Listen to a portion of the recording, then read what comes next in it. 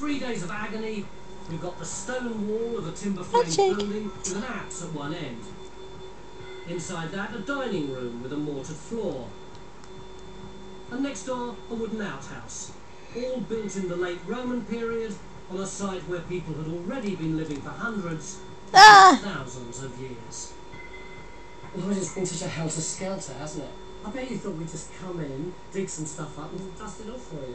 Well, we knew it was a complicated site, Tony, so it's just a case of bringing all the ideas together. Alan, we've had so many smart archaeologists around, and yet the amount of time it took to evaluate what was here was enormous. I know, it seems to have gone at breakneck speed today, but I think what it's reminded us is how difficult it is to reconcile topsoil archaeology, topsoil finds, with what's underneath.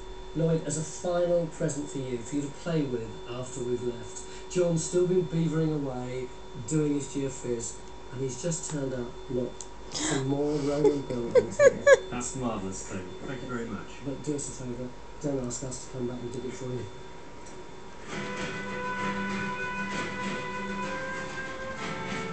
Magic!